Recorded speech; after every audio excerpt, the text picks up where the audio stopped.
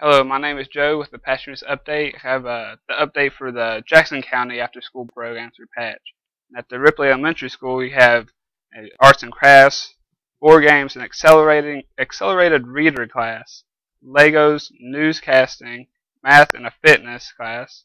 And then out in Fair Plains, you have sports and recreation, board games, and discovering the great masters of art. Out in Ravenswood Elementary, you have arts and crafts, fun fitness, learn to draw, music, fun in the dirt, ceramics, and board games class.